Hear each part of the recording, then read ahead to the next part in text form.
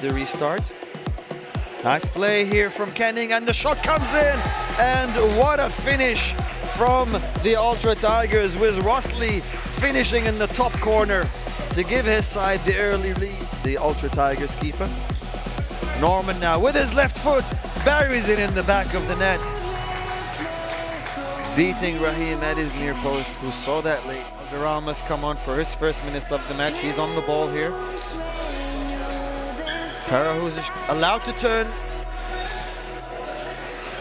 Sharizan troubled by Totonchi, who keeps possession. Another fine stop from Raheem, and the Totonchi now. Back to Brauner, again in space. Oh, Ftynogiannis allowed to turn. And you can't give this man that much space inside the D.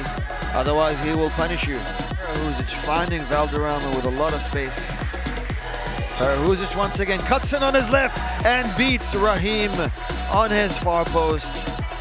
That was a well set up goal by Stirling, Braza, Ginga to take a 3-1 lead.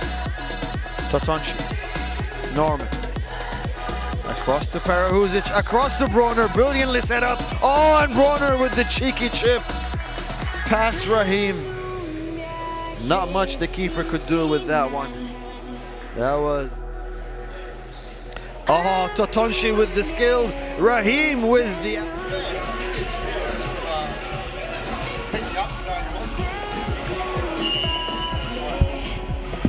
Rosley early in the match. An unstoppable shot, really.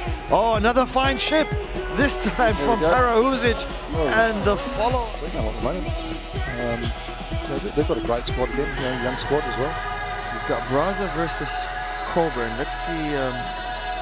Oh, hits the close SFL season. And we all know we've seen a lot of finals over the years, and everybody steps up. Valderrama with the finish. Great strike. Bottom corner. Nothing Raheem could do about that. And it took Braza 9.